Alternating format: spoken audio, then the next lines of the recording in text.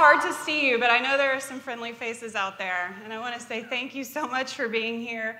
I know it's past some of y'all's bedtime because it's past my bedtime. And I am so honored to be speaking to you tonight. I want to thank Maggie for the invitation and also just for all the work that she's done to make tonight happen and the work she's done. Yes, let's give her a round of applause. And all the work she's done throughout the year for the many events. Thank you for everything that you're doing in our community, and I hope you also feel seen and celebrated tonight. As I was prepping for this talk tonight, I did some very serious research through my Instagram story, and I asked my friends to give me up to 3 synonyms and up to 3 antonyms for the phrase carry on. And the reason I did that is I want to do a little vibe check just to see if the way I thought about the phrase aligned with the way other people thought about the phrase. And what I got for the synonyms were things like persistence, perseverance, endurance, hard work, continuing, keep going, pushing forward, a range of things. And for the anonym, I did not get a range. I got one thing, and that was quitting or to quit. Right. Yes, right? And I was like, that's really interesting. And I also found it really interesting as I just sat with that I noticed within myself, I had positive associations with carry on and all of its synonyms, and I had negative associations with quitting. And that's something I want to explore with you tonight and unpack a little bit. Now, all of my adult life, I've really thought of myself as someone who's really good at carrying on, and especially when we talk about endurance and persistence. As you heard, I have kind of an unusual skill set that combines all my passions: cultural anthropology, dance, production work, community activation, and I think I've been able to make that happen pretty much through determination and hard work and grit. Because I would very often come to a space and look around the room, tonight included, and be like, well, dang, I'm not the most talented, I'm not the most intelligent, I'm not the most experienced person in the space, but like what I can do is I can work really hard, and that'll be the way that I make this happen, right? And it became such a part of my identity, just endurance, that I just did it without question. And I'm sure some of you can relate to that. After all, like we have all been taught that the key to success, not a key, but the key to success is hard work and perseverance. And it's so ingrained in us that sometimes I don't think we take a beat to ask ourselves why we're working so hard or if what we're working for really aligns with who we want to be. But I've changed. This year has changed me a lot, and that was precipitated by one of the hardest professional quits of my life. And so about a year ago, I lost a job.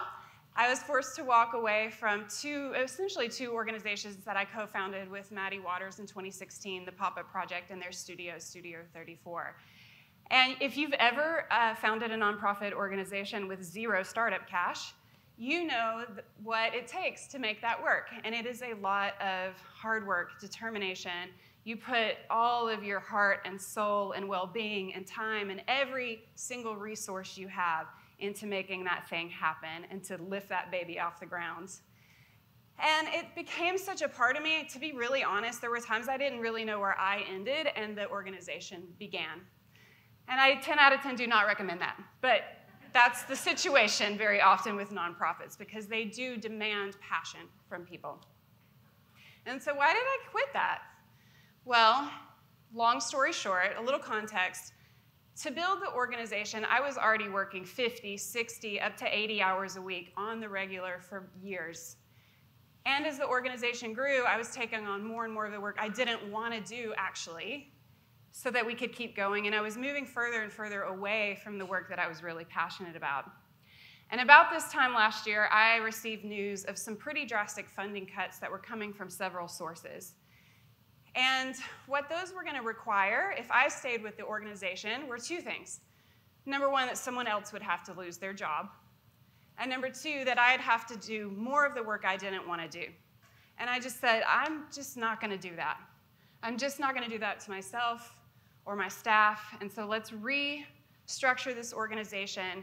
And it makes the most sense for me to walk away and the people whose passions are still aligned with the programming to stay. And that was the right choice. I know that it was, because they're killing it. But it was a really hard choice, right? It was a really hard choice for me, and it's been way more of a process to recover from that than I anticipated. And so when I got this theme at the end of the year, carry on, or the end of the summer to carry on, I was like, you've got to be kidding me. Like, this must be like some kind of joke from the universe because I'm still reeling from this big quit.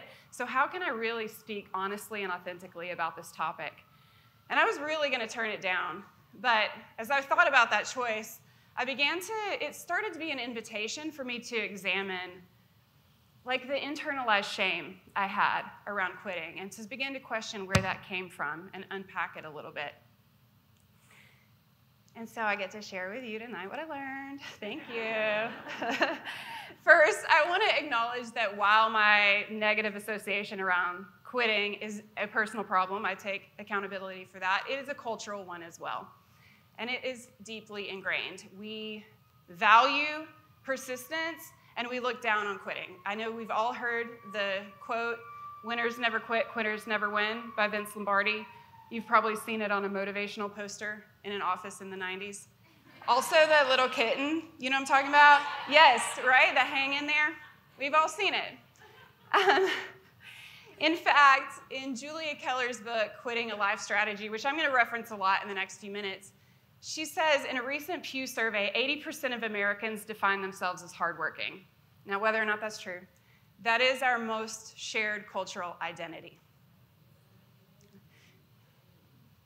And I think it's so ingrained in many of us that even when we know quitting might be the best decision for our health and our well-being, we don't do it. We're embarrassed to do it.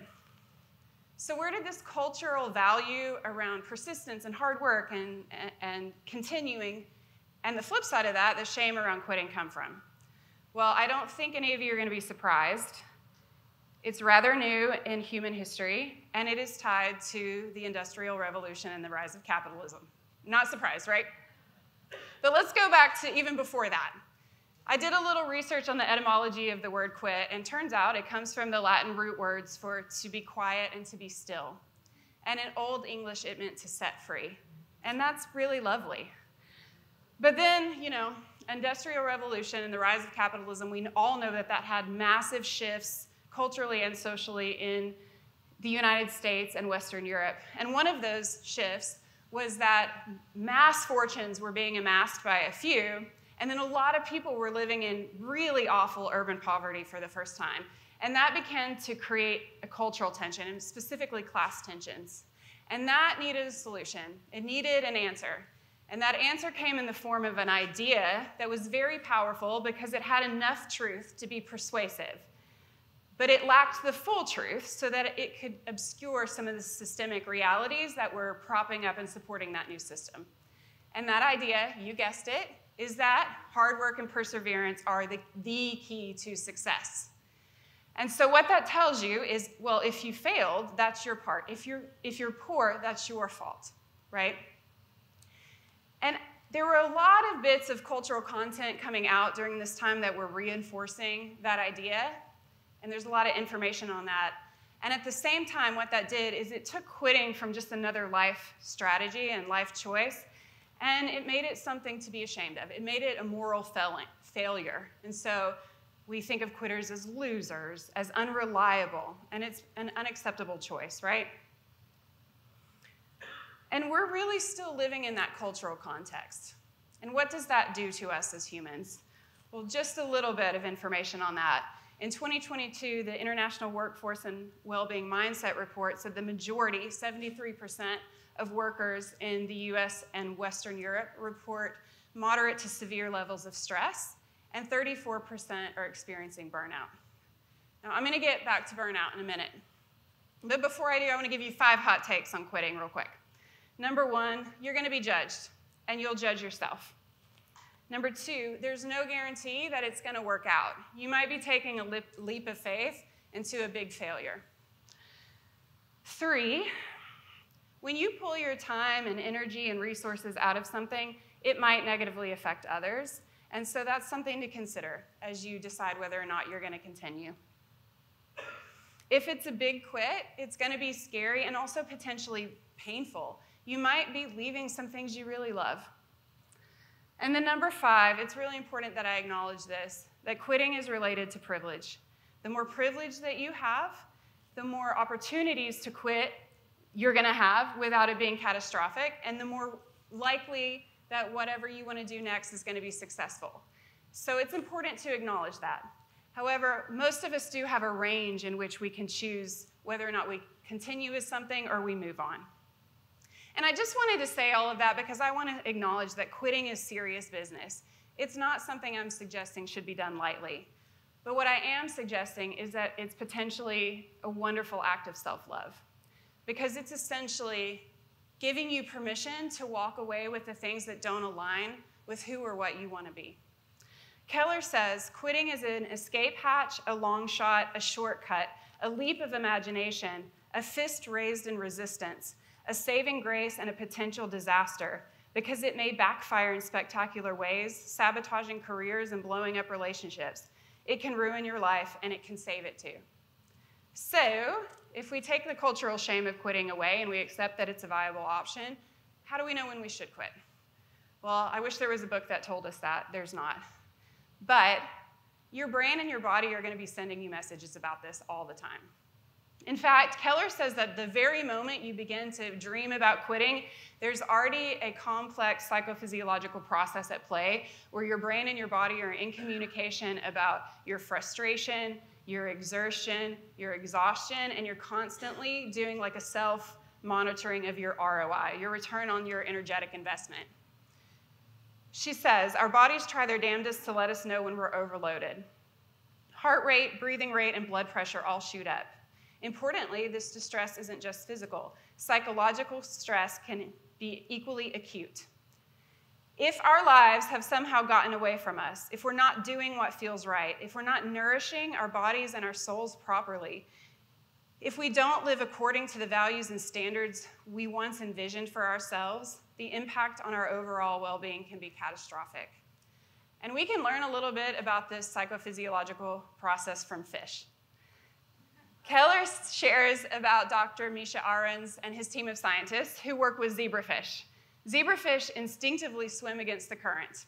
And so these scientists trick the fish with lasers. I don't know how that happens, but they tricked them into thinking they were making no progress in their effort. And then they monitored what was happening in their brains. And what they saw is like the moment that they decided to give up was the activation of the glial cells in the brain.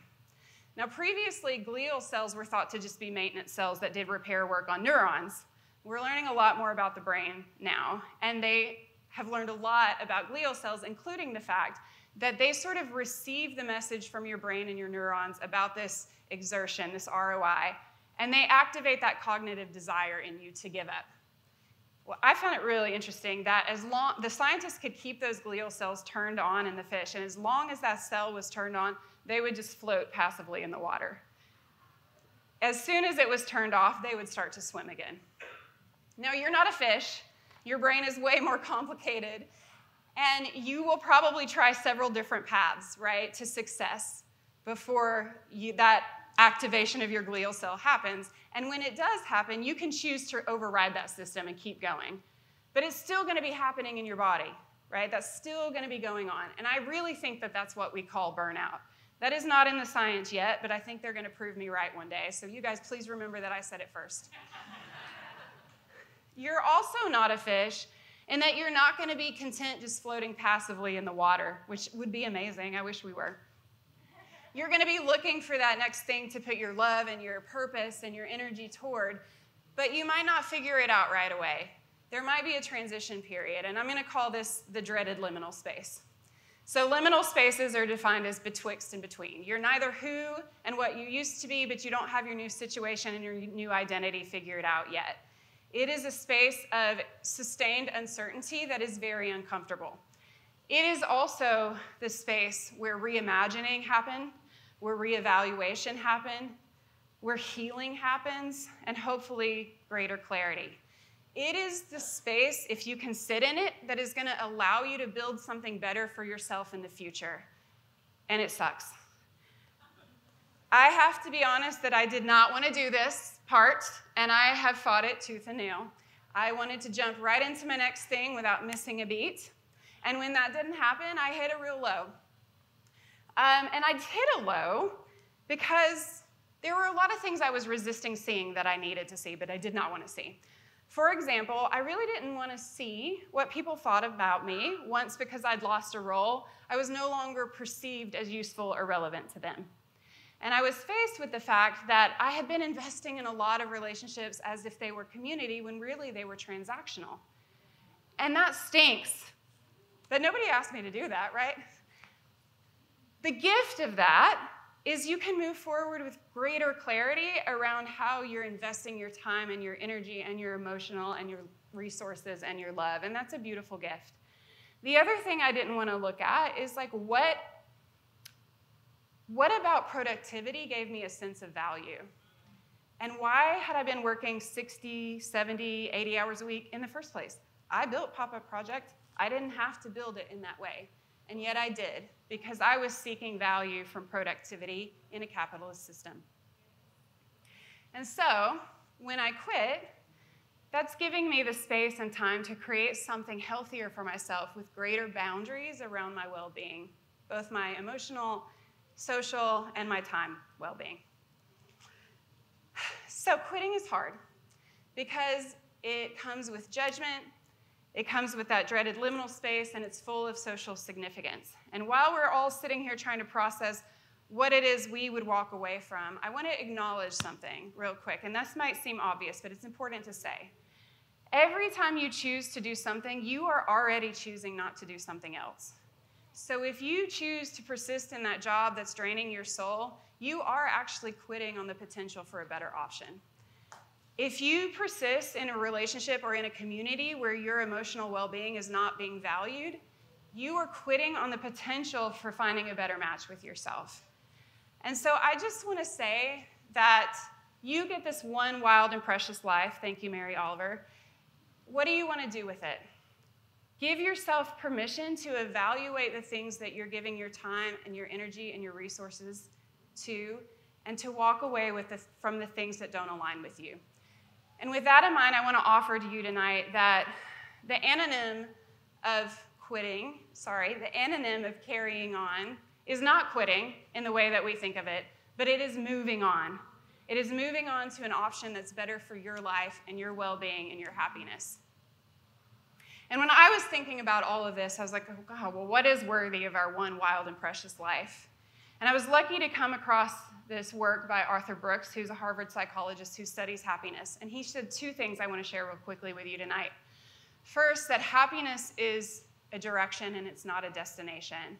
You are never going to arrive in a place where you get to sit comfortably in your happiness. It's going to take constant evaluation and flexibility and adaptation and willingness to change direction. Remain flexible if you want to be happy.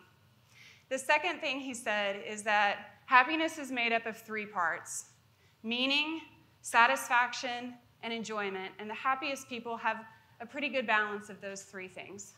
And when I looked back on my life over the last 10 years, I was like, man, I got 2 out of 3. I had a lot of meaning and satisfaction. But I had worked myself so hard that I took away all the enjoyment. And so, moving forward, I get to try to create a life with better balance for myself and my family. And so even though quitting was really, really hard, it is also one of the greatest acts of self-love I'm giving myself, even though I'm still figuring it out in that dreaded liminal space. As I close, I want to just say I'm not suggesting that you all go out and quit everything tonight. That would be highly irresponsible, and I will deny it if you tell people I said that. I am just saying that you deserve to give your energy and your love and yourself to things that are the most meaningful to you. I am suggesting that we stop valorizing grind culture and that we start to recognize the importance of rest and play. Thank you for being here, and thank you for coming to my TED Talk.